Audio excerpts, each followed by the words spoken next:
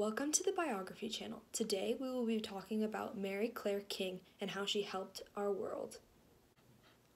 On February 27, 1946, Mary Claire King was born in suburban Chicago.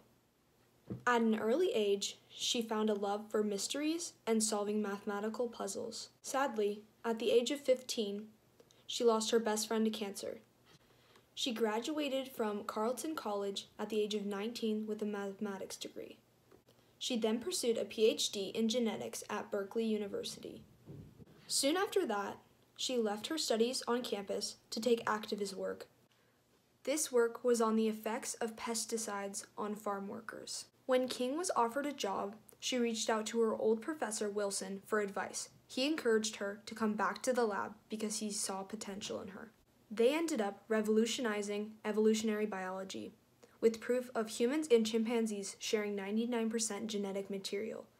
They also found common ancestors more recently than believed. After, she began analyzing the patterns of breast cancer in families. She thought it might be inherited in some cases. King wanted to find the gene responsible for the inherited breast cancer. In 1990, King and her colleagues discovered the first gene associated with hereditary breast cancer. This gene is BRCA1. To this day, she maintains youthful interest in combining science and politics. At 73, she is currently the American Cancer Society Research Professor in the Department of Medicine and Genetics at University of Washington. She has received many awards over the years, one of them being the Brinker Award from the Komen Foundation. In 1993, she was given Woman of the Year in Glamour magazine.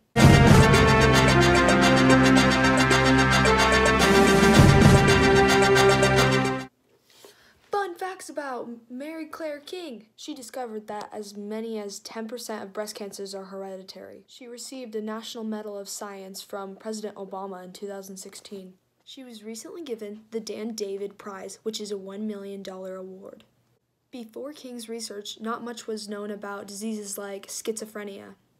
People were having trouble finding a genetic explanation until 2008 when King and her colleagues found that it's due to a mutation in the genetic code. Her research on schizophrenia has transformed the understanding of complex disease inheritance. Her brother's name is Paul King. She has a daughter named Emily King Caldwell.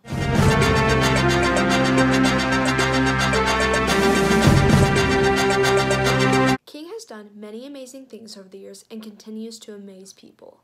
The lights are low,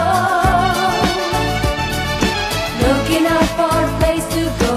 Thank you for joining our program today, and I hope to see you next week.